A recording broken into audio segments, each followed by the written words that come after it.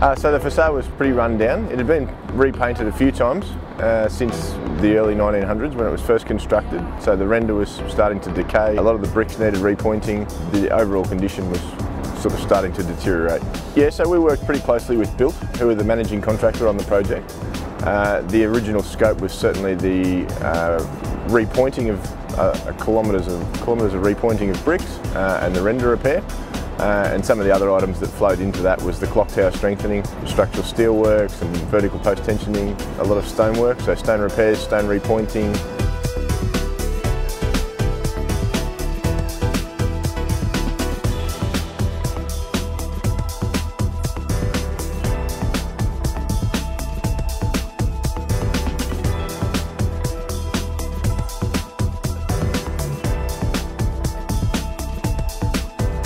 So we have one entry point, which is at one end of Flinders Street, which they call the old milk dock.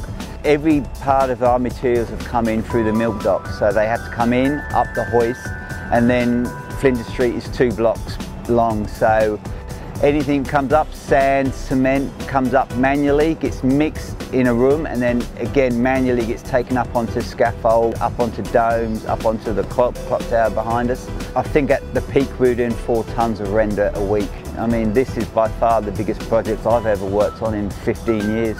So logistically it has been a challenge, but we got there. Originally it was going to be big, long, heavy bars, and that was going to be very hard, impossible almost for us to do. So we proposed the option of going down using post-tensioning cables instead, lighter, more flexible, able to be bent around corners and lifted up and fixed into position easier, but still achieving the same result. So we got around, I think, 1.2 kilometres of PT cable.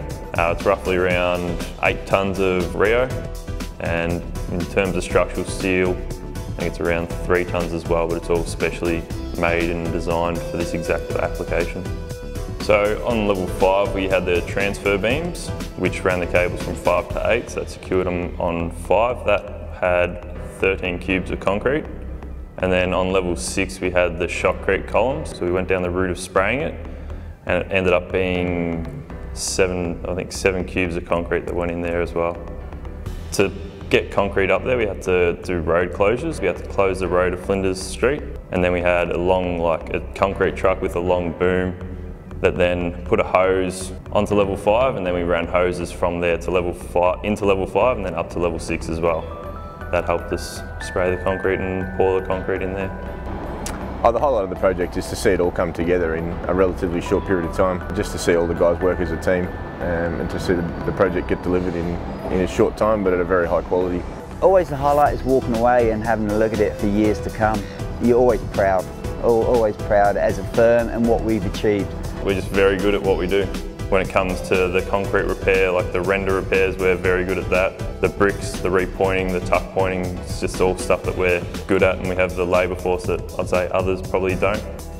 Yeah, all of the feedback's been very positive. It came from not just the public, but Development Victoria, who are the state government representative, the client, Built, the guys that have worked on the site. Everyone's been very positive once the project started to be unveiled. I think it looks great.